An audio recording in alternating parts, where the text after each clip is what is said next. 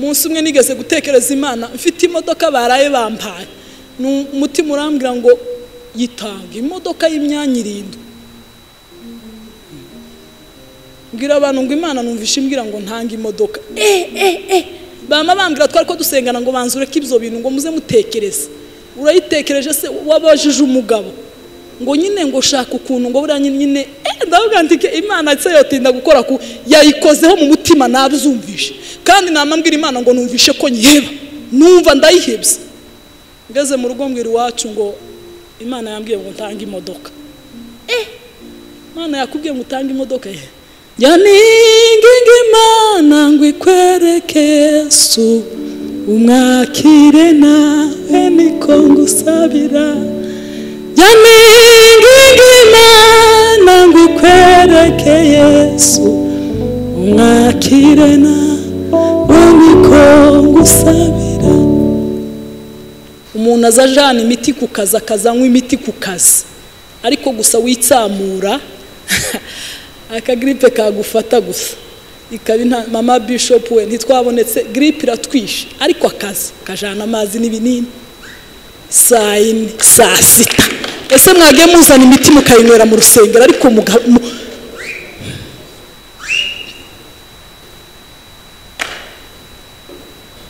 munsi mwana imwe Imana yigeze kunyigisha akantu k'urukundo. Umwana wanjye muto yarazana twagiraga icumba mu nzu natangira gusenga ngo akamagira gucya amaso natangira kurira Mana ndagukubise sikunda Imana wa mwana uri kumvangira waretse kumva noneho gibyo ibizinuza birusha biva kaza mukubita natangira ngo Mana we akamangira gucya amaso noneho nama numva umwuka arambwira ngo kurana ukuntu jo yakugirira nukuzungirira kuva uwo munsi ndaheba ndambwa nuko jo ikwangirira niko nza kugira nikuzungirira sino ikintu cyo gukubita abana cyararitse kubera uwo munsi zanja gukubita umuntu umwana nkama nibuka iryo jambo nukuzungirira wabonye ukuntu jo wakomeza kukugaho cya nanje uzunkubaganira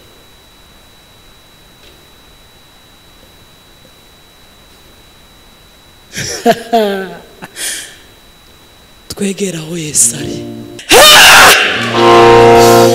nama nicara gutya gusa nkaza nitembere bakagira ngo ntabise naho umwana ageze kure Imana se yari kumpa ibise bikomeye bigaturitsa gute timuraru ya rushinga bari mu gutera ntubabare narabibonye Yesu aza gutera urushinga n'ukuri twokwizera Yesu nta mugore woribwa ninde ukavuga ngo Mana amarira uburibwe yobumara kuko narabibonye nguzi ko ageze muri 7 mbona bararebanye timurarebana tuma ndabyara kandi nkama numva ndabyara ngo baruhe babwira muri mukazi wanjye ngo baramukazi banga baramukazi babo ngo uragira ngo rero apfe nurangiza usigana imitungo ya musaza wawe niko bari kwamubwira uri kumushuka nawe akaza muri mukavisi akambwira ati urabyara Imana yarabitubwiye ari byo yambwiye ndi mu cyumba nsenga gira kwizera kandi yamambwira ati ntuzi ko nza mbagwa iwe yageze abyara abana bakabanza amaguru nimbona urabyara nanje nzobyara kandi wazabyara siyeje abantu bazi iwazavuka gucyo umwana akabanza amaguru. Data mu izina ryawe Yesu nta butunzi tugira butari wowe nta namandi mahigwe tugira atari wowe nta gaciro tugira katari wowe nta byiza tugira bitari wowe. Uyu mugoroba Data duciye bugufi imbere y'ubwoko bungana gutya imbere yawe Data. Oh hallelujah hallelujah hallelujah hallelujah. Ntabaritwe Mana ntabaritwe Mana ntabaritwe Mana ntabaritwe Mana ahubwo izina ryawe abari ryo rihabwa icubahiro. Turakanwa witoranirije muri uyu mugoroba kugira ngo uducishe n'ibyo washatse. Mwuka wera w'Imana uzuhishura ibigombwa, Mwuka wera w'Imana uzutanga ibigombwa, Mwuka wera w'Imana uzutanga ibikenewe, Mwuka wera w'Imana uzutanga ibiri ngombwa, Mwuka wera w'Imana uzumenya ibyiri mu mutima w'Imana. Abari byo bibasha kuza mu buzima bw'abangana gutya bituruka kuri kamere ya muntu bitsindwe, bituruka ku marangamutima ya muntu bitsindwe, ibituruka mu bantu bitsindwe, bituruka mu mperuka bitsindwe. Aboneka Imana, agaragara Imana, avuga Imana, hitamurura Imana ya Isiraheli. Tugukomeye mu mashyi kuko ari we mbaraga zacu, mu izina rya Yesu, amen. Haleluya, haleluya. Imana ishimwe kubw'uyu mugoroba mwiza duhawe. Turashima Imana yawe duhaye mu by'ukuri. Iyo mbonye umugoroba wo kuba imbere y'Imana ni ubuzima budasanzwe, n'amahirwe adasanzwe, n'umugisha udasanzwe kuba imbere y'Imana, kuko uje wese imbere y'Imana atahana ibyiza. Imana ishimwe rero ko yaduhaye uyu mugoroba, data ahabwa icubahiro. Ndashimira abayobozi b'itorero, ndabona Bishop adahari ariko Madame Bishop arahari. Imana ibaha umugisha kuba mwaradutekereje. Njya nkunda kubwira abantu agatuti karagoye. Buriya niba hari ikintu gishobora kuba itorero ryatera imbere cyangwa rigasubira inyuma ni agatute. Maze iminsi mbwira n'abantu nuzajya ubona amahirwe yo gufata mikro uzuvuga ibintu bizima, haba no mu baririmbyi batanga amakomanteri, haba no mu muntu wese usanzwe, nuzajya ubona gusufashe amahirwe ugafata mikro gutya, kubera ko isi yose ibitegereje kizana ikintu kizima. Wakagombye gutekereza ku ijambo ugiye kuvuga. Imana ibaha umugisha ko mwabonye ko tugomba kuvuga ibyabasha gufasha itorero ndetse n'isi yose. Data abaha umugisha, ndetse n'abapasiteri mufatikanyije bamuzeye hariya, ndetse na Pastor Ben n'abandi nabonye na kado yagiye, tubihaye agaciro cyane. Imana ibaha umugisha. Turashimira itorero ryose. Itorero buriya rigira akamaro gakomeye mu itorero. Mushobora kwanga mukavuga ngo uriya muntu ntimumushaka, mukigaragaza, kandi abayobozi buriya ntibabishobora, ariko kubera ko mwabikunze mukaba imbere y'Imana, kandi kugira ngo tubashe kuvuga, data wo mu ijuru abaha umugisha. Hari abantu benshi bagiye baturuka Betamini, ndabishimiye twagiye tuzana. Hari abaje nyuma yanjye, Imana ibaha umugisha. Tugiye kuganira amagambo y'Imana, amagambo ndimo cyane mu mutima. Nta yandi magambo ni ukuvuga Yesu. Haleluya. Yesu wapfuye akazuka, Yesu uzagaruka akatujana. Inyuma y'ayo magambo nta yandi akomeye. Uyu mugoroba natekereje ijambo rivuga mu kugira inyota yo gushaka Yesu. Kugira inyota yo gushaka Yesu, warangiza ukamubona. Haleluya. Kugira inyota yo gushaka Yesu, warangiza ukamubona. Nta muntu wese wagize inyota yo gushaka Yesu utarigeza amubona. Nta muntu n'umwe, haba ukomeye, haba uworoheje, haba uciriritse, haba umukene, haba utagira shinge na rugero. Umuntu wese wakeneye gushaka Yesu aramubona. Haleluya. Maze iminsi ntekereza muri ibi bihe impamvu abantu benshi batabona Yesu. Nta kindi cyabuze, habuze ibintu bibiri. Habuze urukundo. Buri urukundo nibwo rutera umuntu. Iyo wakunze ikintu uzugishaka ukakigeraho, siko? Iyo ukunda ikintu uzugishaka ukakigeraho. Kandi buri urukundo niyo soko yo gukenera Imana, niyo soko y'inyota yo gushaka Imana. Utagezwemo n'urukundo rwo gushaka Imana cyangwa gushaka Yesu, biragoye ko wabasha kumubona. Iyo usomye ijambo ry'Imana mu Migani 8:17 hazavuga ngo nkunda abankunda, kandi abanshakana umwete bose bazambona. Haleluya. Urukundo dukunda Yesu, iyo tumukunze turamushaka kandi tukamubona. Ndaza kwifashisha akantu natekereje uyu munsi k'urukundo, kubera ko twese twakundiye mu mujyi. Buriya biroroshe kuvuga urukundo, sibyo? Abantu buriya batakundiye mu mujyi, hari ukuntu abantu babayeho mu buzima hakaba umuryango wenda ikaba ari igushimira cyangwa ukabona gusa umugabo araje murahuye. Ariko umuntu wese wabaye mu rugo muri uyu mujyi azi ikintu citwa fiançailles, siko? Uzi ikintu citwa urukundo. Umuntu wese wabaye mu mujyi azi ikintu citwa urukundo, cyangwa umuntu wenda washakiwe aho umuntu ashobora gufiansa, kuko imico igenda itandukana. Mu by'ukuri hari igihe usanga ufite urugo wenda umuryango warakunze cyangwa ukundi kuntu, kuko bitegwa n'ukuntu ibihe bimeze. Natekereje iyo umuhungu yakunze umukobwa, semeni amen, hari ico bimusaba, kandi ico bimusaba ibyo bimusaba ntibimuvuna. Iyo umuntu ari mu bihe bya fiançailles cyangwa mu bihe by'urukundo, ntabwo wagira ubute bwo gukanguka sheri wawe gutelefone. Ngira ngo hari ubwo wagira ubute, abe nubwo yo gutelefona gutya waruvuye muri saro wari utangiye kurota, uzuba amaso ya nakubwira ngo ese nkureke ufite ibitotsi, ngo yango nta kibazo rwose, ngo reka basi noge mu maso, ngo ntacyo tuvu. Kubera imbaraga z'urukundo ibitotsi bigashira.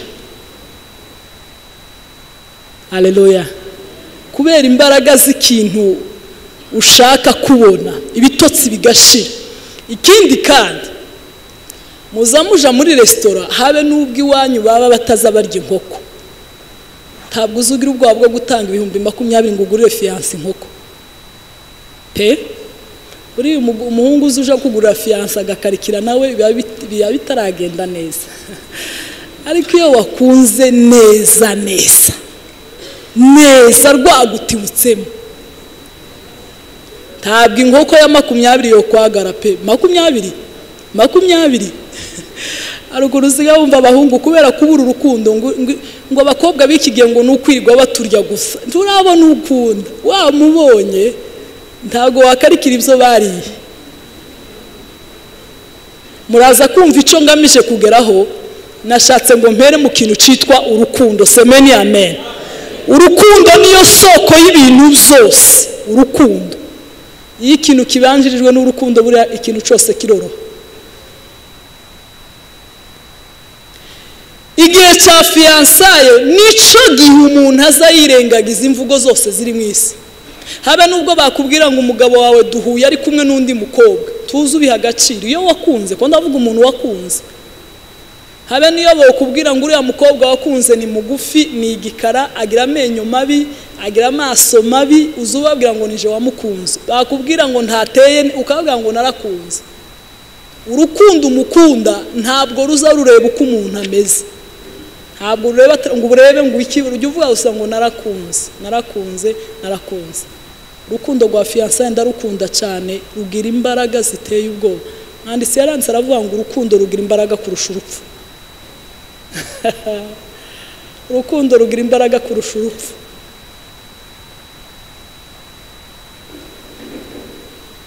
Urukundo rushobora gukura umwana mu rugo rw'icyami agashaka umuntu uzucuruza ubunyobwa. Imbaraga z'urukundo. Semeni amen. Imbaraga z'urukundo zishobora kugukura mu rugo rwari rukize ku rwego rwo hejuru, ukazurara ku karago kubera gusa kugira ngo ubone wa muntu wakunze. Nkunda bankunda kandi abanshakana umwete bose bazambona. Semeni amen. Urukundo dukunda Kristo, urukundo rwagezwemo mu mitima yacu rwo gukunda Kristo, nigwo rutuma dushaka Kristo kandi tukifuza kumubona, tukifuza kumukoraho, ariko byavuye mu gukunda.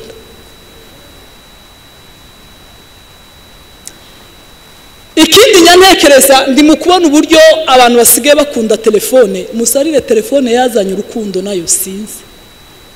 Ako telefone iri mu kuryoha. Sindabona ikintu kiza kiryoha nka telefone.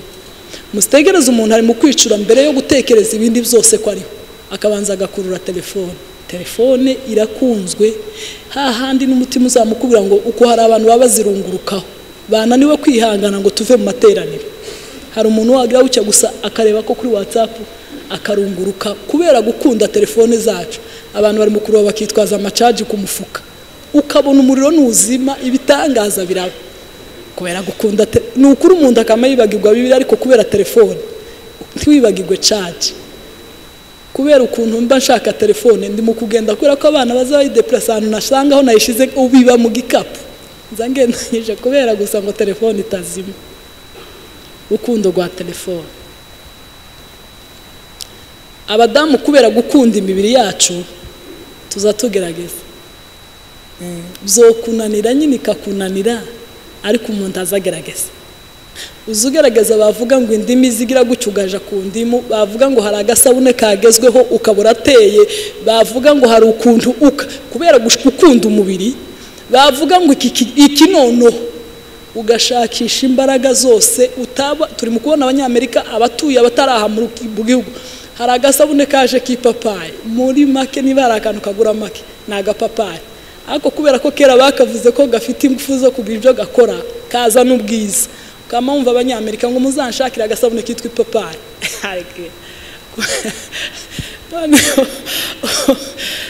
ariko dukunda imibiri yemwe mugashaka ya papayi cyangwa utundi nyine tugezweho twatanga wizi n'utundi buri muntu wese biterwa n'akamuzaniye ubwiza ukagashakisha ukakabona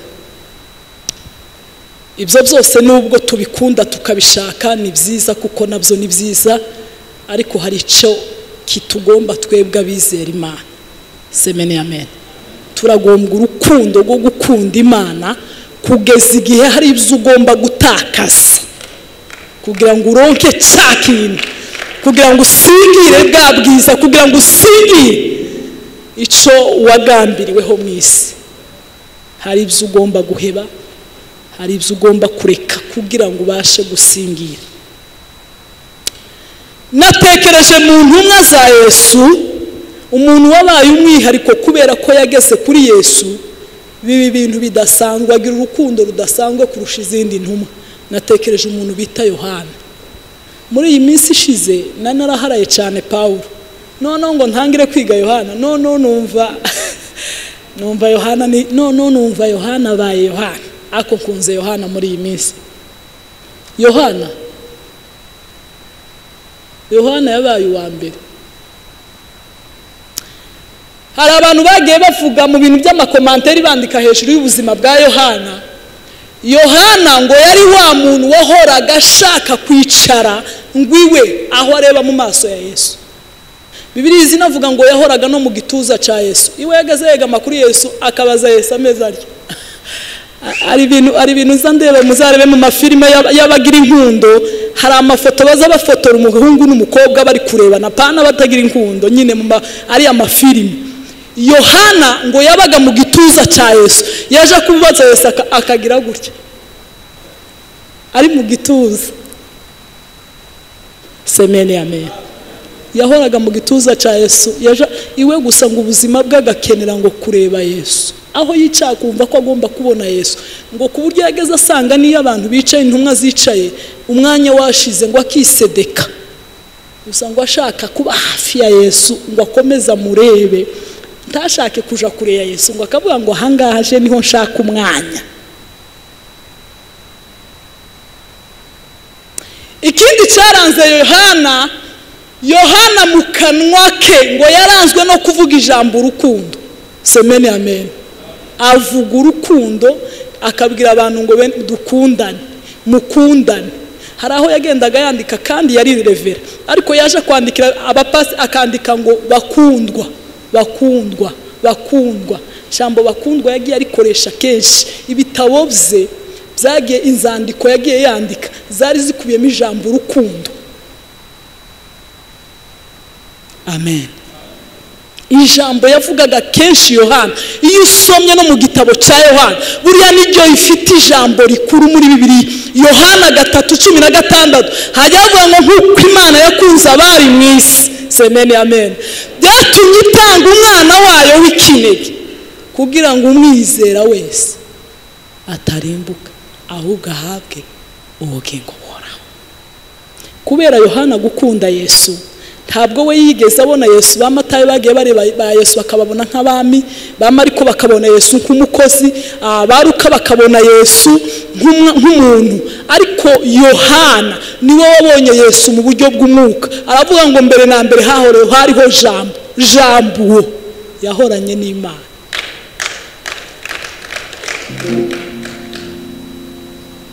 Yaminginga Imana ngo ikwereke Yesu, umwakire nawe niko ngusabira. Yaminginga Imana ngo ikwereke Yesu, umwakire nawe niko ngusabira. Yohana ubuzima bwe bwose burangwa no gukunda Yesu. Semeni amen.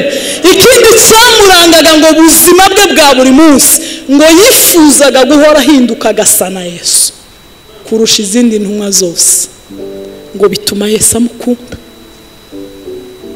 Iyo usomye ahantu hose yahoraga avuga ngo wa muntu wamwigisha Yesu yakundaga, wa wundi wakundwaga na Yesu, wa wundi wahoraga mu gituza ca Yesu yari Yohana. Yohana yabaye hafi ya Yesu.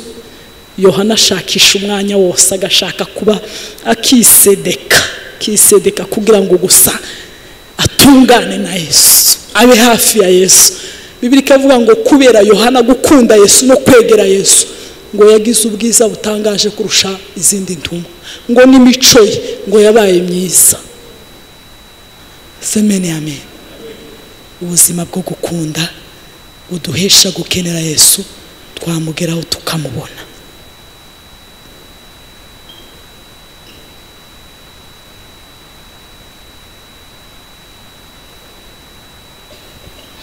Kubera abantu ukuntu dukunza amafaranga, ariko abantu bari mu gushakisha amafaranga. Niba hari ikintu abantu bari mu kuganira, muri mu kwicara muri saro cyangwa mwahura n'abandi bantu mukavuga amafaranga, mukavuga ubwiza bw'amafaranga, noneho kubera kuyavuga cyane mwaruha mugatandukana mudasenze. Mukavuga amafaranga tugire gutya, abantu bagashuha. Ari umuhungu mwatubwiye ngo ari mu kuja gusingira ubuzuke, ngo ariko yibuka ifaranga ngo bukama buyoyoka, ngo ari mu kugira gutya ngo akumva ashaka ubuzuke, ngo ariko yatekereza ifaranga ngo akama yumva bwa buzuke burarangiye. Kubera abantu ukuntu dukunda ifaranga, timureba ko turakomeza tukavuga ngo Imana ngo nukuri ngo ihemugisha abantu baje ngo imvura iri kugwa. Nta muntu numwe kubera gukunda amafaranga, nta muntu ushobora kwandikira shefu we ngo imvura yaguye sinaje ku kazi. Ntago biba. Igihe cy'imvura abantu bose baza bashaka imitaka, kubera ko dukunda akazi tukatuzanira ifaranga. Uragerageza iyo ari igihe cy'imvura ugasaka ibintu byo kwifubika, ugashaka imitaka, kubera ko ntiwavuga uyu munsi ngo uvuge ngo imvura yaguye, ejo ngo uvuge ngo imvura yaguye. Yeme naratangaye kubera akazi kaza gatuma utonsa umwana igihe ushaka akazi. Ntabwo uza wonsa umwana igihe ushaka. Buri ukuye wenda leta ishobora gutorera ikavuga ngo tuguhaye amezi 4 wenda yo konsa cyangwa ngahe, ariko kubera gukunda amafaranga n'umubyeyi wabyaye habe nubwo yikoresha azasiga umwana afite amezi 3 bakamuhata amata kugira gusa ngo akazi katamucika, ifaranga zitamucika. Ariko ubwiza bwo kuba mu materaniro ugasanga abantu ngo itegeko kugira ngo umuntu agire mu materaniro yarabyaye ngo n'amezi 6 ngo cyangwa umwaka.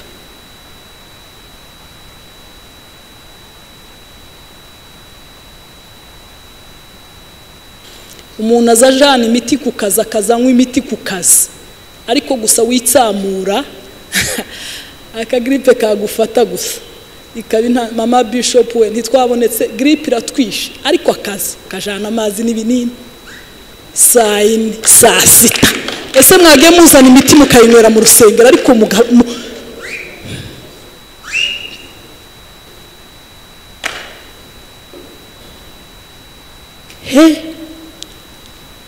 sigaye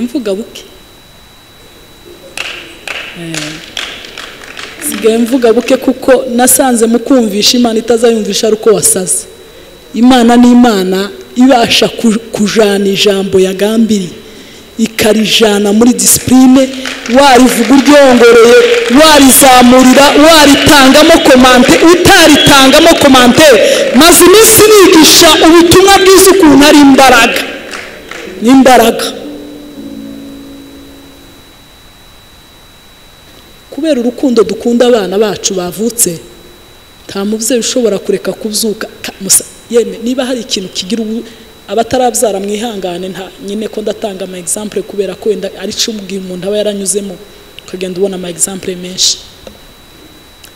Niba hari ikintu kigira ibitotsi ni mu gihe wabyaye, ariko kubera urukundo dukunda abana bacu, umwana azarira ukazama wicara ukicara utabishaka, wapfuye umugongo wa kubera urukundo rw'aba. Mushire imisego we, mushire imisego, mufashe mwonse mugamumpa umwana.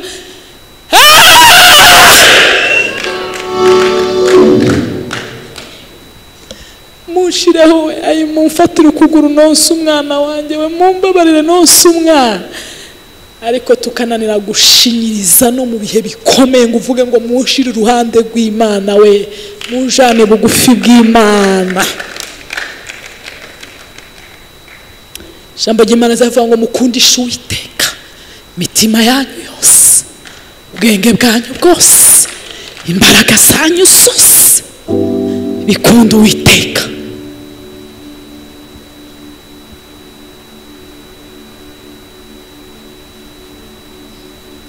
Umuntu aza kunda umugabo kubera imbaraga zo gukunda umugabo wawe, habe niyo uwo musanga mu ikosa rimeze gute ukihangana. Siko umugabo zumukunda habe nubwo yokora irihe kosa, ukuye ubu nyine Satani sigaye sinzi ukuntu byagenze. Ariko urukundo nta kosa utobabari. Urukundo ni igihumbi. Umunsi umwe ngo bazanye umugore wari umusambana ngo bamuzanira Yesu, kubera ko mu mategeko havugaga yuko umuntu ufashwa sambana direct no kumutera amabuye, nta kubaza, nta kugira, kuko ni kutegeko ryagaza riva niba gusanga uri gusambana n'umugabo wundi cyangwa umugore ni ukugutera amabuye. Kubera urukundo Yesu yagiraga ngo baramuzana nyine biteza ati uyu muntu turamufashe bashungereye. Ngo Yesu yandika hasi ngo buri muntu wese agenda asoma icyaha cye. Ngo umuntu akazagenda buri muntu wese asohoka, buri muntu wese asohoka, buri muntu wese asohoka.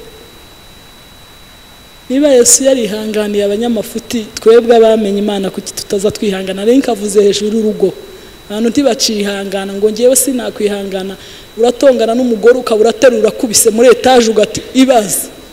Narahuma ibintu umuntu ari mukubona muri iyi minsi ngo batonganye agaterura umugore kuri etage akarekura.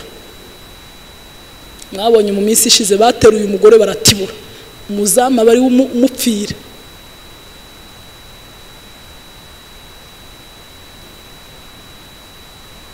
Undi ngo umugore agira gutya batemye ukuboko mu minota ingaha batemye ijosi abashize mu mazi, abana bawe bareba. Ni ibiki byabaye? Niki?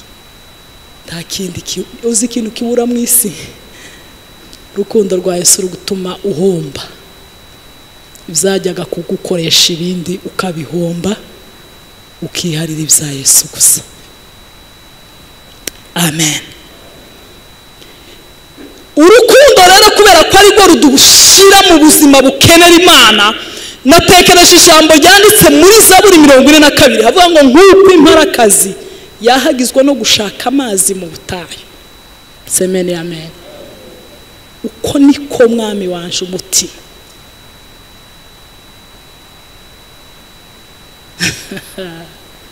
Kuko imparakazi bene kora baravuga ngo nk'uko imparakazi yahagizwa no gushaka amazi mu butayu, uko niko mwami wanje umutima wanje ushaka kubona Imana.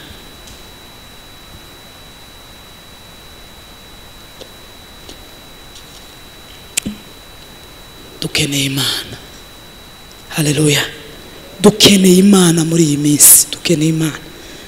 Nta kintu na kimwe gikenewe keretse Imana.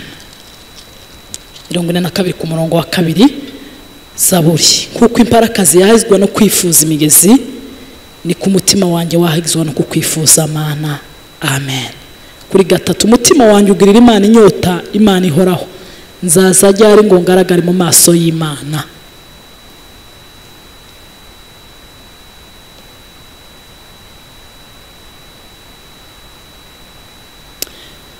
Natekereje urugero rw'undi muntu wifuje ariko bivuye buriya nababwiye ngo iyo wakeneye kureba ikintu, iyo wagikunze urakibona, sibyo?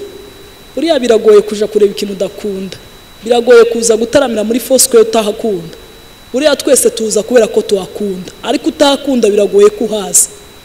Biragoye buriya kumva umuntu utakunda, biragoye cyane. Biragoye kumva umuntu udakunda, biragoye buriya. Ariko kumva umuntu ukunda biza byoroha, uza wumva icyo ashatse kuvuga, azavuga A ugashiraho B, yavuga B ukavugaho C, ukazugenda umwuzurizaho yari kwabura. Ariko umuntu wanga azata ijambo ry'ikosa hasi rikakurya, byaramunaniye, byaramuyobeye.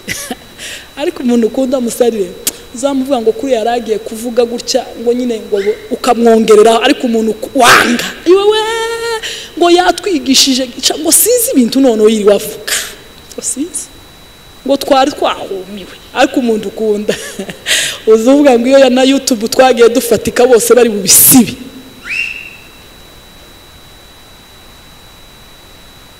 Iyo usomye mu butumwa bwiza bwa Luka 19 havuga umugabo witwa Zakayo wifuje kureba Imana. Semeni amen. Yifuza kureba Yesu. Yari umukoresha w'ikora, yari umunyacubahiro. Bari abantu n'ubu barakomeye, tibakomeye bungu usaba bakora muri zira nzego, barakomeye pe. Luka 19 ukibice 19 ku murongo wa mbere.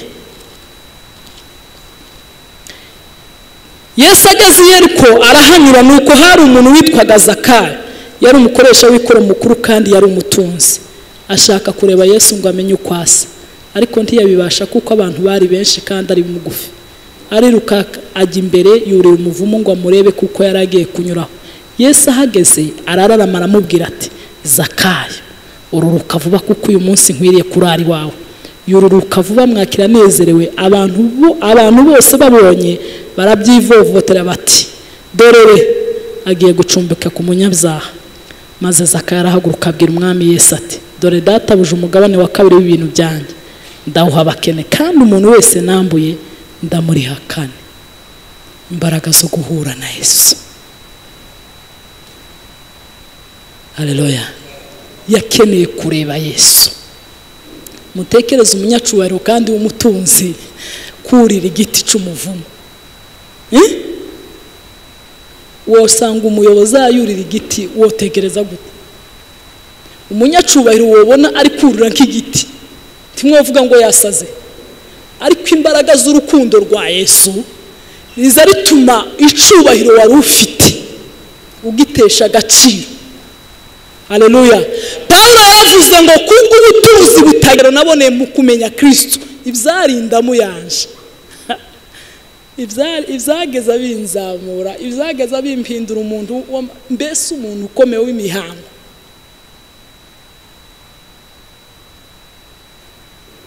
Nabihinduye iruhombo kubwo ubutunzi butagira akagero.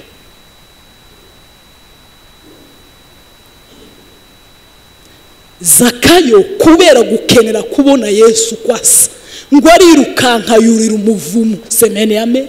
Ngo arurira Yesu ngo hageze ngo aramubwira ngo Zakayo we ururuka, uyu munsi ndarari wawe.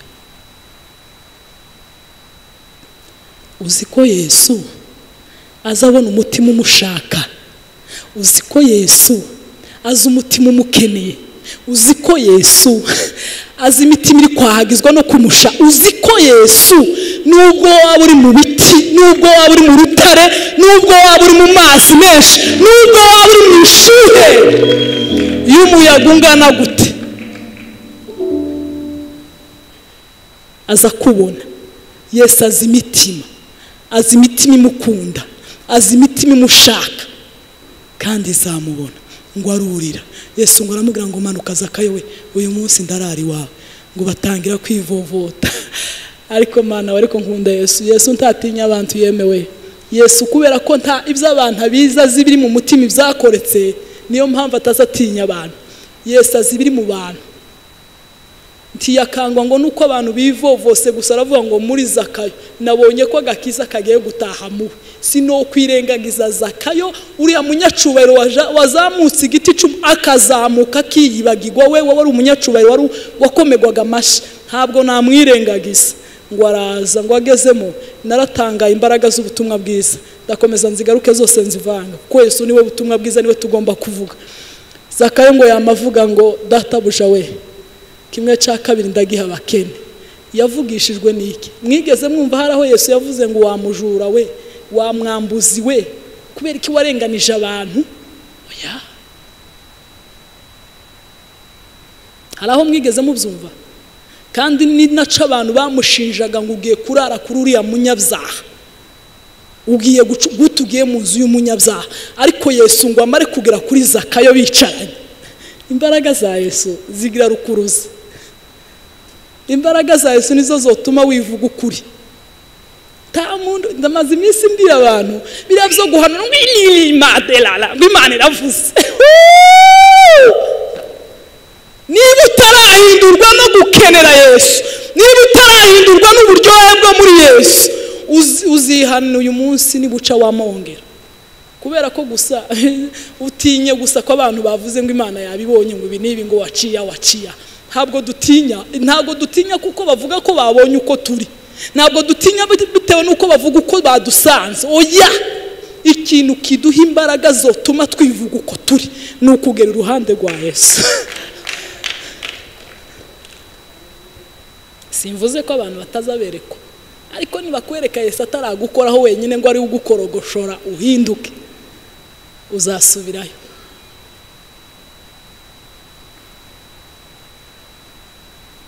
Zakayo mu kwicarana na Yesu gusa mu kumubira iruhande ngo aramubwira ngo ibyo nambuye ndabikubakana. Ari ibintu umuntu azatekereza nkari amagambo yari kwavuga niki cyarimo kiyamuvugisha. Niki cyarimo gituma avuga biriya ntaco Yesu yavuze ngo wambuye oya. Ntaco. Uzi ko imbaraga za Yesu, ariko imbaraga za Yesu zirakora. Ariko imbaraga zo kwegerana na Yesu. Yesu azabyiga. Dagoni iraremba, dagoni irakubana, dagoni ucayaguye, n'Imana ivuga, n'Imana ishoboye.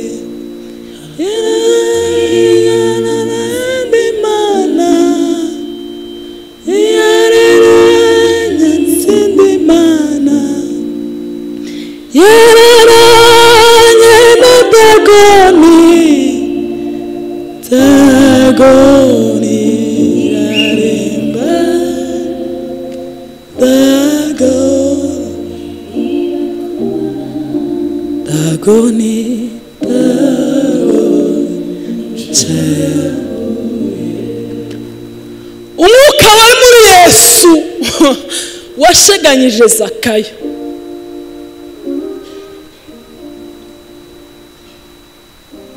Zakayo atangira kwivuga.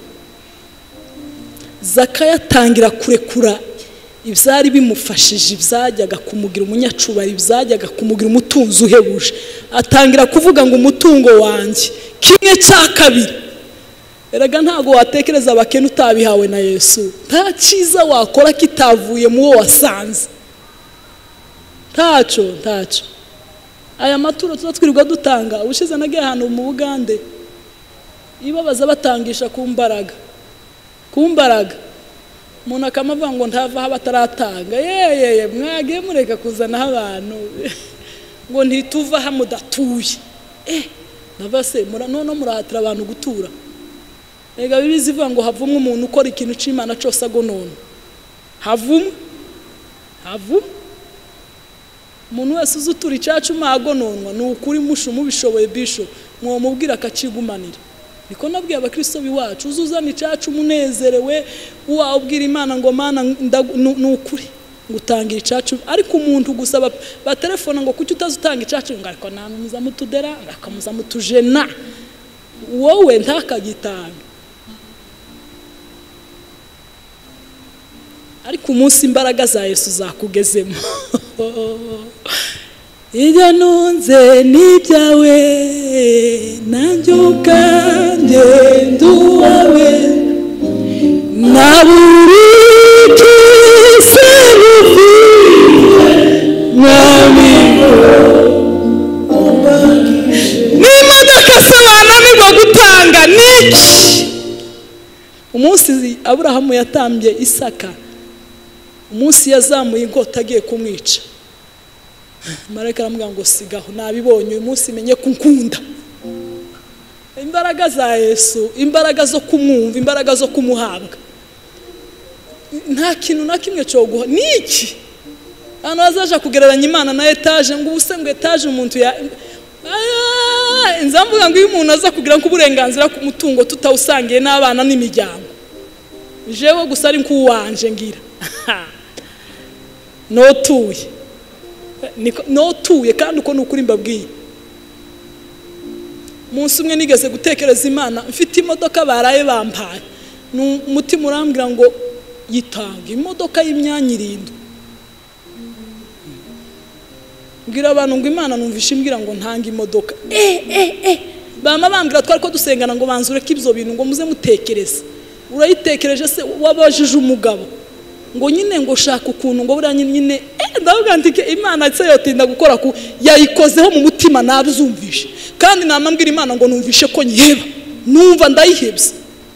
Ngeze mu rugo mbwira iwacu ngo Imana yambwiye ngo ntanga imodoka.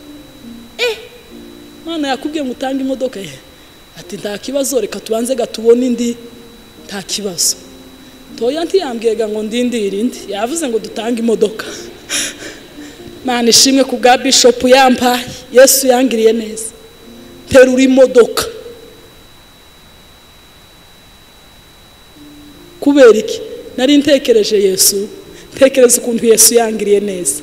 Tekereza imyaka nabazwe buri mwaka muri sale dope, buri mwaka. Tekereza imbaraga ngira. Namavuga ngo nova hano na Kimironko n'amaguru ndabitekereza, ndeba ukuntu uza ngenda, ndavuga ngo ngiye gutura.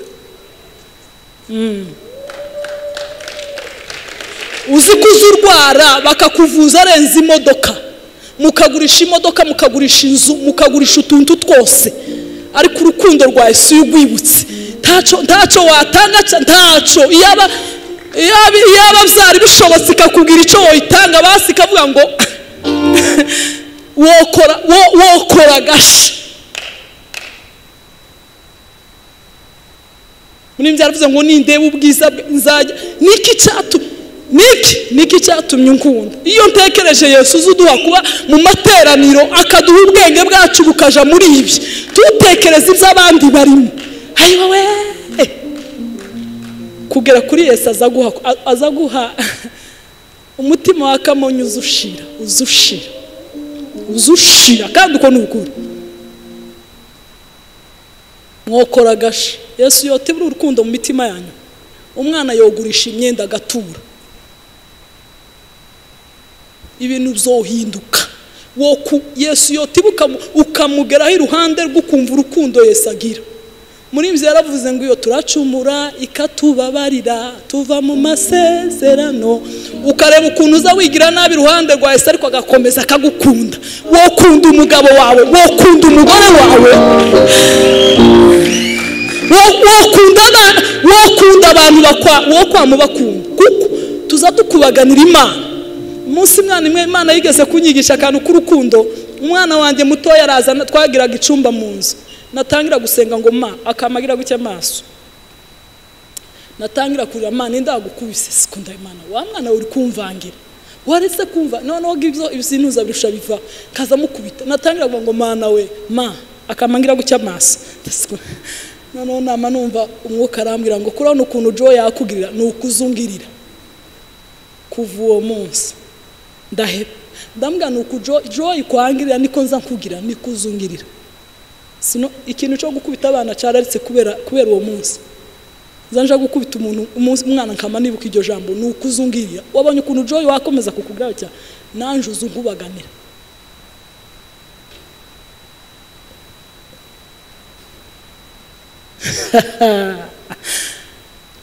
twegera aho Yesu ari ibintu bizahinduka ntago wagera kuri Yesu ugira urwango ngo urugumane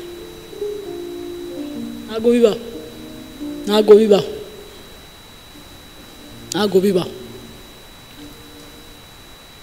bibaho ketsa atari Yesu abantu begereye nje ndi mukugira iki ariko abantu begereye Yesu mwanditse aravuze ngo niba mwarasogongeye mukamenya ko Yesu agira neza ni mumwege niwe buye isi ryazwe nawe ariko kuma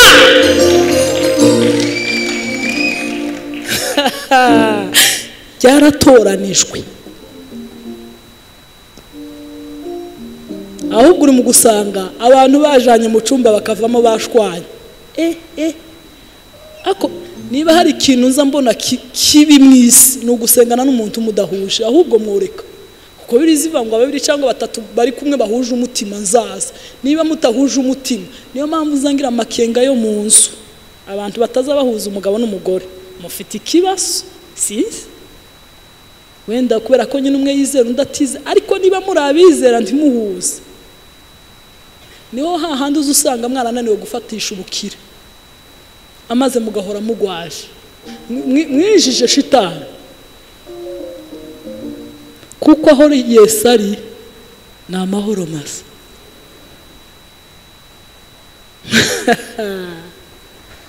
aho Yesu ari ni ibyishimo gusa aho Yesu ari ni umutekano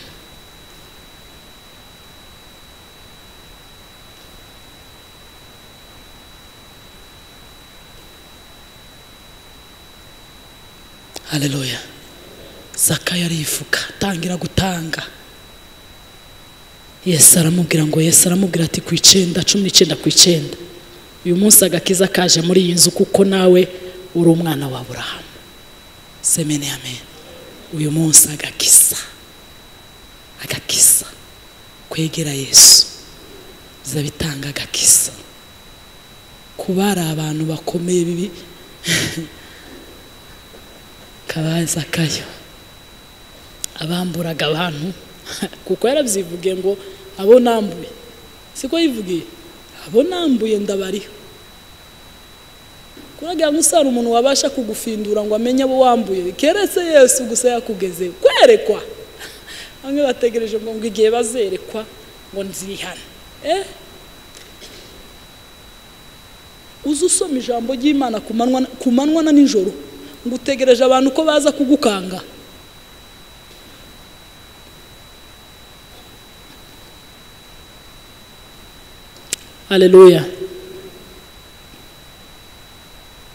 haleluya natekereje undi mudamu wifuje kureba Yesu ubutumwa bwiza uko bwanditswe na Mariko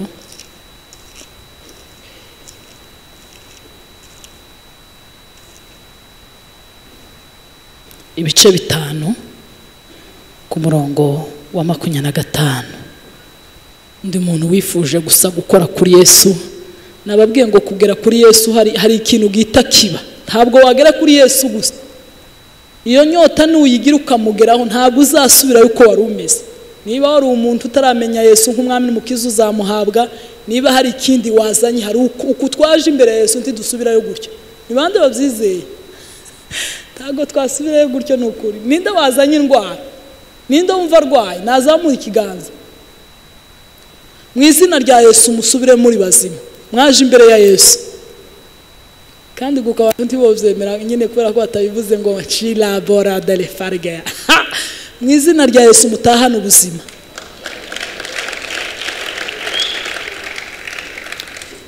gatanu 25 ubutumwa bwiza uko bwanditswe na Mariko nuko hari umugore wari mu mugongo wari ubimaranye imyaka 12 ababazwa n'abavuzi cyane benshi bagerageza kumukiza bamumarisha ibintu bye byose abitangaho ingemu ariko ntibagira ico bamumarira ahubwo arushaho kurwara.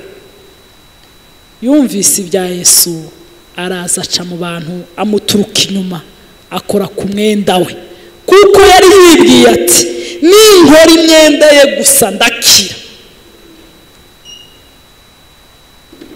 Imana ibahe kwibwira neza ibahe kwibwira aho mugomba kuja.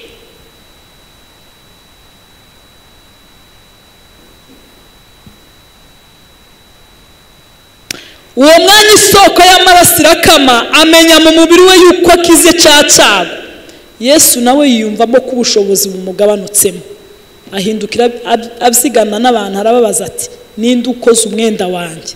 Abigishwa baramubaza bati ese abantu barakubyigana nawe ukagira ngo ninde unkozeho? Abararanganyamo amaso agira ngo abone umukozeho. Uwo mugore aratinya ahinda umushitsi kuko azi kimubayeho araza mwikubita imbere aramubwira ati amubwira iby'ukuri byose aramubwira ati mwana wanjye kwizera kuragukishije wigendera amahoro ukire rwose icago cawe. Amen. Ako gusoma biza biryoha. Uziko yaba byashobokaga tuba duhagarara gusa tugasoma warangiza ukicara. Bibiliya yavuze ngo uyu mugore yari yarageje gufata ibintu bye byose arabitanga ku bavuzi ngo kandi ngo baramubabaza. Natekereje ngo none bageze bamukorera kritage kenshi imyaka 12 uri mu mugongo. Wenda ageze agera kuri uyu akavuga ati reka dukoresha ibi byuma byabugeneye akabikoresha. Ni kwa mfano murije agahindura umujeno akavuga ati noneho wewe ikintu turi bugukorere ni kritage turabigenza gutya akabimukorera.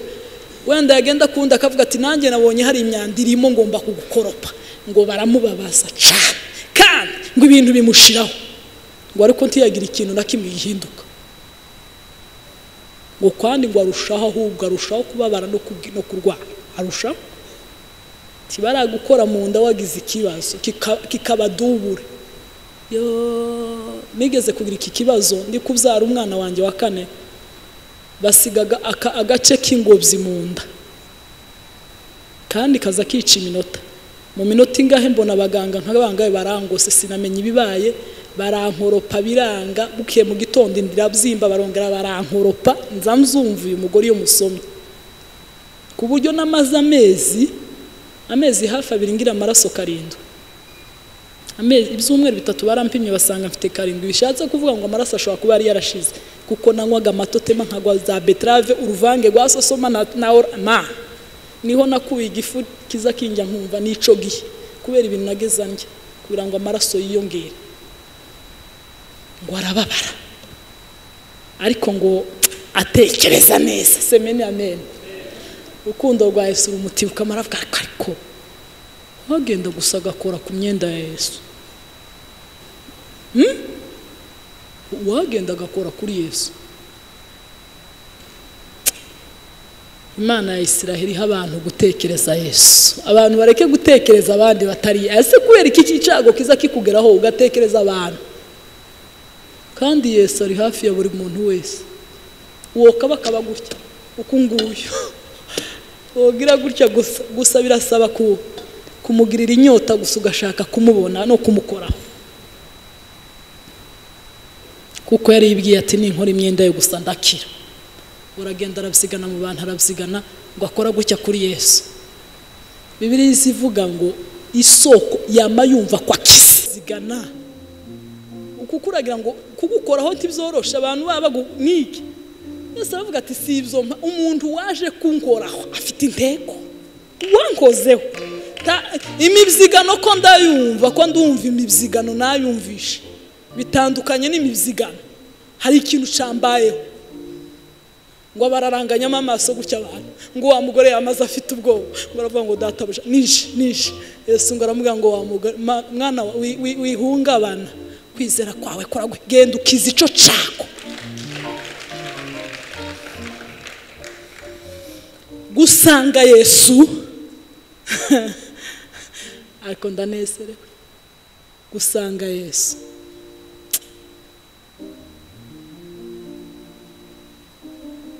ibyiza kuri njye sibyo nifuza ahubwo n'iby'umuntu yanyifuza niwe cyuzuzo cy'ubuzima niwe mpano ikuriye ibyiza kuri njye sibyo nifuza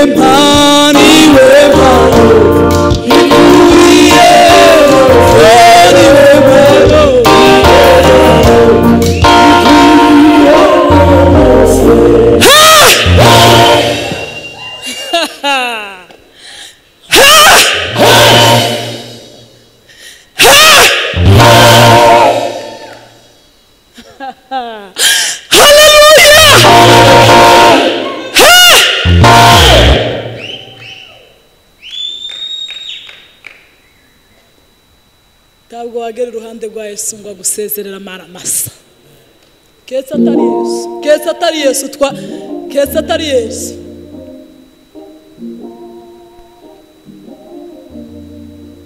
ketse atari Yesu abaje baruhure abaje bafite uburema abaje bahetamye imigongo bazabagira gutya bakabyina Petero na Yohana amaze gukiza cya kirema kwirema gitwa ngo cyinjiye kiri gusimbuka nzantekereza ko imbyino tuza dusimbuka niho yavuye ngo yinjiye mu rusengero ari gusimbuka aravuga ngo nishe yesangiriye neza nanje ndasimbutse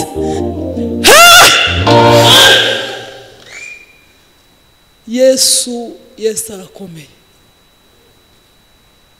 imbaraga za Yesu nizo zotuma umuntu avuga ibyo yakoze imbaraga za Yesu nizo zo kwemeza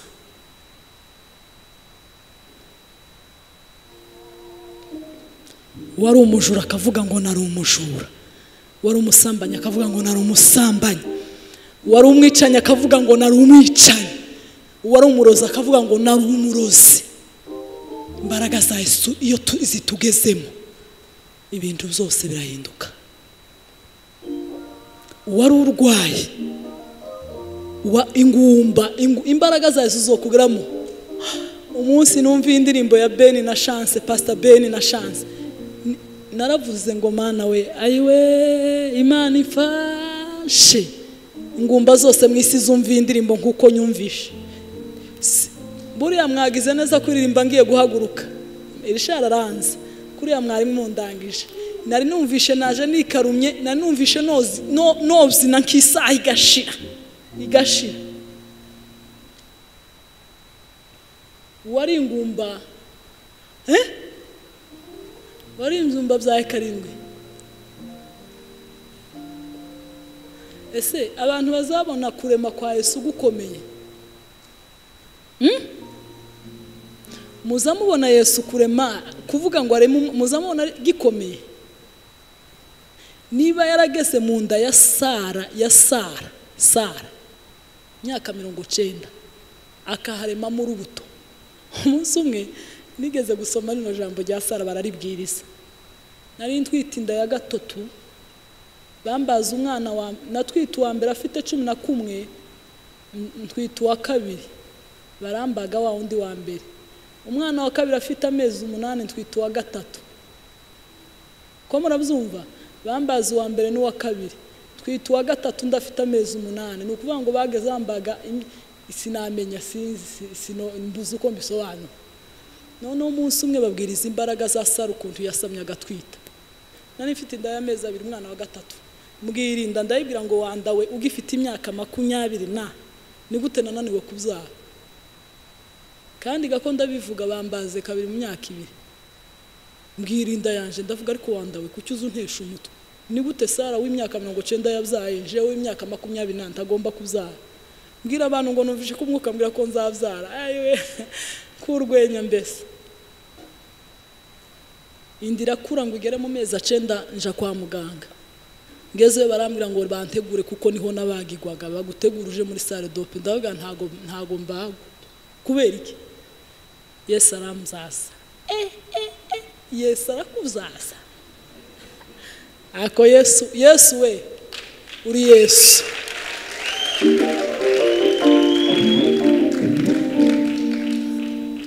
bahita batangira kumbwira bazana bakansa bari ati tuguka wagize ikibazo wahungabanye hakaza ati mimwe kagenda nkabwa ndabyara neza urabyara neza umura wawe ni nk'umwenda bakambwira ngo ni nk'umwenda wowe wacitse kabiri ngo barangiza bakongera bagacishamo akadodo ngo ese wapfa kwicara ukubonye ntago wakwicara ukubonye ngo ni kumura wawe umeze nkabaga ntariko Yesu ga iwe arabishoboye amatangira kuzana mbese aho umuntu yagiye akomoka ngo tuza tubona muri ibipfu simbivuze Imana ga nibisi muri ibipfu mujya mutekereza nk'abaturage nta kibazo uyu munsi murabona ubuturage murabubona ndabyara docteur akamasega ngarika abaturage kweri ngo abaturage ariko ngo kuki mujya muba abaturage bigiza urabona Imana yamayicara iruhande rwanjye arambwira ngo ntago wabyara ahamagara umugabo aramubwira ngo mu minota 2 witegura umurambo ntago bibaho uyu mudamu ntiyabyara Satani kamenyura ku matwi gucya ngo ugiye gupfa kamanyibwira ngo simpfa kandi nimpfa mbwira abantu nimubona ndapfuye muzandike ku musaraba ngo yazize kumva Yesu ariko muzandike ntukandika amazina yanje muzandike ko yazize kumva Yesu tindabyarira muri ibi bitaro mwumigo umwana yagira gucya kumva inkovu irandi inkovu y'amezi kavuga ariko nubwo uri aho ngira komera tu urafata kugeza igihe nababwiye ngo ndumva ntameze neza noneho agahita ambwira ngo noneho nutwara nabi n'ibyo bisi ugahu uraturitse umura wawe nigishwanyaga urumva amata ako barantutse abagwaza bakantukiririya abaganga bakantukiririya mbura umuntu wonsama jewe nabyaye gusaba abantuka ikigo ry'umuturage agacucu sinzi ibyo mubamo sinzi ndavuga ngo murabona Imana yabyaje Sara uyu munsi murayibona kandi nako numva sinzi uko nariko numva byagenze hari ukuntu kwa kunirize ngo bari bafite undi mutima nariko numva nazanye undi mutima kandi inkovu yari kwindyaga nabi mutagiraga ngo yari yoroshe ngo nkumva nta kibazo umwana ariko kubitagurishya nkama numva ngiye gusa ako nkavuga nsandarire mu maboko ya Yesu nuko nyine ngusange mvuge ngo nazize kukumva ntago mbago mukandi kanya arandebera sikuye mudamu ageze muri 7 umva bavuganye igifaransa naho Imana yamipibise nama nicara muri silence nama nicara gutya gusa nkasa nitembere bakagira ngo ntabise naho umwana ageze kure Imana se yari kumpibise bikomeye bigaturitsa umura gute timuraro yarushinga bari mu gutera ntubabare narabibonye Yesu aza gutera urushinga nuko twokwizera Yesu nta mugore woribwa ninde ukavuga ngo Mana amarira uburibwe yobumara kuko narabibonye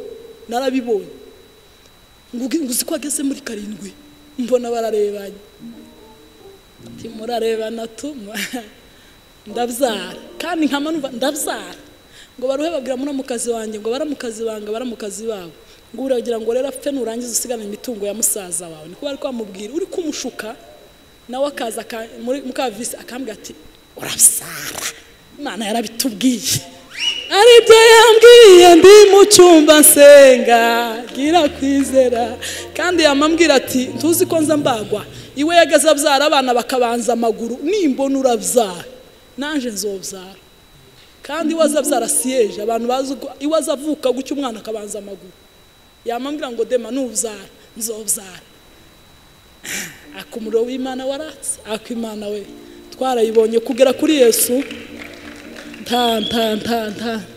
ta kwivovota mu minota mike ndababwira ngo muze mufate umwana yaje nama niruka nje nyine muze wayi ngo dore wa musazi we none bwagiye guca inkonda ngo hagira madana hagire muze mufate umwana nama nirura ku gatanda nje nyine haza umudamu ntiyarazi uko byagenza aje kuwizamu niki cabaye ngo rebere uwo musazi ngo fungu yirebere ngo mavuga igifico ifaransa cishe araza ngo muga ngo umwana yaje mu ntabare mu minota mike ndabza ngo mare kubyara ngo reka ndebe cicatrice ngo sava ti sava nimundeke ndirimbe nahuye na Mesiya kandi guhura no Mesiya si bisanzwe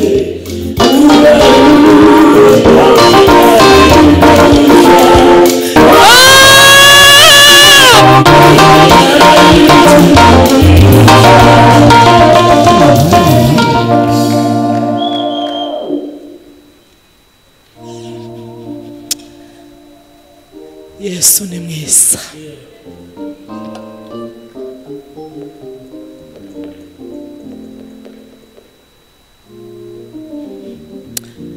Yesu tumugira amateka akomeye. Abantu bababona abantu bameze nk'abasazi bazavuga ngo none sisi ako Yesu tumugira amateka yeme.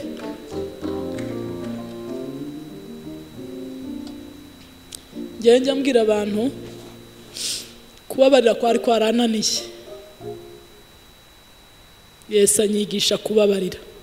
Yesu wenyine w'i Nazareti. Nagaza ntekereza kubabarira kumva utekereza ikintu Imana yari yarampaye isezerano inyereka abana banje uko bazakurikirana ngira ngo abantu benshi n'abanira bababwiye. Umunsi umuntu yambabaje Imana irambwira ngo kuko warakaye nararakaye panaga bene akakajinya hari ukurakara. Yamambwira ngo kubera ko warakaye ngo nta mwana w'umuhungu uzabyara. Ngira ngo ni blague. None se kuri ya muntu ari we wankose kuki ari injuri kubwira ngo ntabwo uzambisezera kuko Imana yari yarambwiye mzawe uwo mwana wa gatatu, mwana wa kane n'umukobwa, wa gatanu n'umukobwa, wa gatandatu n'umuhungu, wa karindwi Imana yari yarabimbwiye. Zose uko yabivuze niko byakurikiranye ngo mare kubyara uwo muhungu ndarakara umuntu arambabaza ndababara. Imana irambwira ngo kubera ko wabaye uzabyara umukobwa yamiza n'agakobwa kaza gafungana. Kataza gafungana n'ubu iyo imvura iguye n'ikibazo. Ngo ndangize maze no kumubyara nanga kubabarira.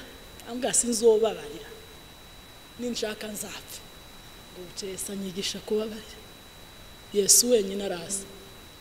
Anzanira ifoto y'umuntu ayikubita ku gikuta. Arambwira ngo kanzi uriya muntu harimo amagara mbese arimo urupfu rwawe. Mva kubera iki? Ngo nzamukunde. Warangize angorera gasha nkiri gutekereza yamambwira ngo se ngo ntuzi ko nje nabanye na Yuda kandi yarabitsemo igare ryanje. Ngo ariko sinamuteza abandi bigishwa. Ibe apana uko mbivuze buke. Yazanye ijwi kazangira ngo inzu yose yanguyeho. Ngo se ko Yuda nabanye nawe kugeza igenagaza ambwira bigisha ngo duhuza amaboko kumbe bose nkama mbafunga amaso ntibabibona kubera ko gusanje we ndi Yesu. Ndahwera. Timurebe mvuze ijambo ryo kubabarira abantu bazagiraga ngo ni blague. Numva ko Kristo ntibuyemo ikintu citwa imbabazi. Umuntu azakosa k'iminota 2 nkagite naje kumva umutima ukamubwira ngo aho ukugiye kubabara kandi kama numva ni Imana yazanye muri nje shifo ta mutima wanje ukibabara. Narababariye kubera Yesu ni wabinyigishije. Yesu ndabifuriza uyu mugoroba guhura na Yesu. Izabanani yarabishoboye. Nakoze mu ndwara, nakoze muri za kamere, nakoze gusa kugera kuri Yesu. Ibintu byose birakemuka. Kugera kuri Yesu kwa kunduza unanirwa kwihangana, aza gutera kwihangana, akagutera ibyishimo byarabuze utazuse kuzugira ngo abantu bataze guseka mu buzima kubera ko agahinda yewe wasetsa kamahinya nguko yasetsa. Niba kubaza ni kukuhora n'amahoro nawe uzababwire Yesu wangiriye. Hari abantu no kwifoto nukura zananirwa guseka seka ariko ako Yesu aza gutibuka mukamuba bitwenge gusuka zamabirwe ukamabirwa gusaba ayiwe.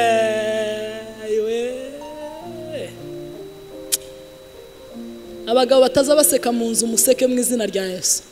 Bazagera ku muryango kubera shitani gusa muze museka mugubwe neza. Twarababariwe twarabohowe. muze museka abana banyu ntibakifuza inseko yanyu kandi musarire ukamuva mu mujyi wawe ugira ngo waje kwinjira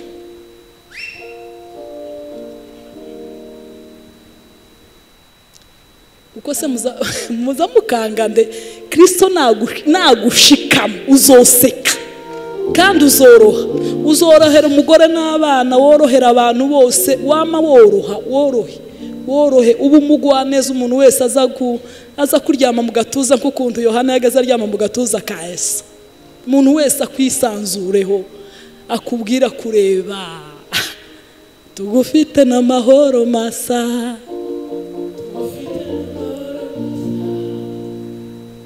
akiyomenya kuririmba noririmbye sha nokoza gasha arigenza numva indirimbo zikama ziba nk'ibihumbi murije nuko akabigega migenda nkayitiriya ariko Yesu araryoshe Imana ibaha umugisha mwakire Yesu ababera ubuzima mwakire Yesu ibyo mutashobora kwishoboza mugira inyota gusa mumwege muzagarukana isura Yesu mu Bafilipi 2 yaravuze kuri 5 mugire wa mutima wari muri Yesu tasonuzagira nubona Yesu tiringagiza umiyambaza uyoboke Yesu niwe shobuja tunganira Imana ikuyobore mu byo ukora byose wihutiraho jyavuruka wisurukundo ntasonozagira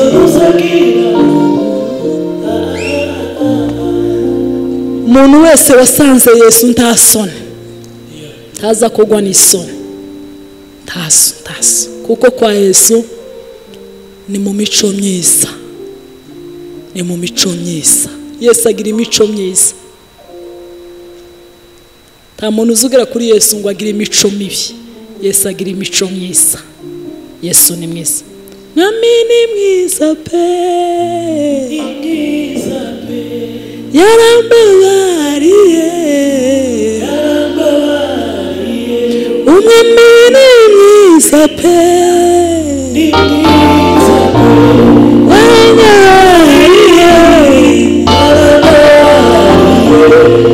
yewe ndamukunda nawe uramukunda yewe ndamukunda nawe uramukunda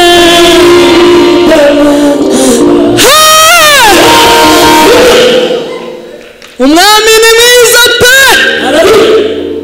tumwegere tumwigireho azatugirira neza Imana ya Isirayeli baha umugisha amen.